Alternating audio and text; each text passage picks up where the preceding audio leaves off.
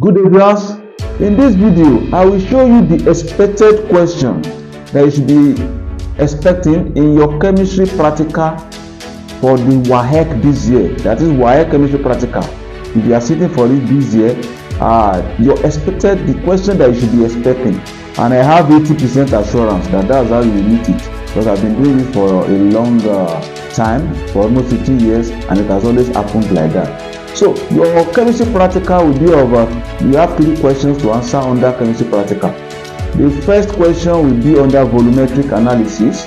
The second question will be under qualitative, sometimes we call it SWOT analysis, and the third question will be under general question. Okay, now the second question, which is SWOT analysis, is what I will make this video about. On the first question, I will make another video on that, and that's why I will advise you to subscribe to this channel and like this video, share to your friends so that you will be of help to them. Okay, now let me talk about the question number 2. What are you to expect in the question number 2? So I will show you what to expect and everything that you need to know. So let's go there.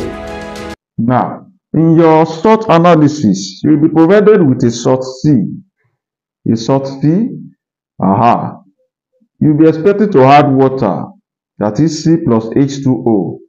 When you add water, what you are expected to have is this. Now, C dissolved completely to give a light blue solution. That is, it dissolves completely. You let us know it dissolves completely to give a light blue solution. So what are we expecting to have in the inference? Okay, now to infer now, C is a mixture, because they will have told you now. C is a what?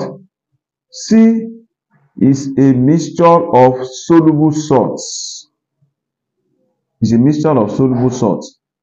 Now you might be required to test with litmus paper. So you use both blue and red and blue litmus paper. So if you are using that, what are you expecting? It turns blue litmus paper red. So when it turns blue litmus paper red, what does it mean?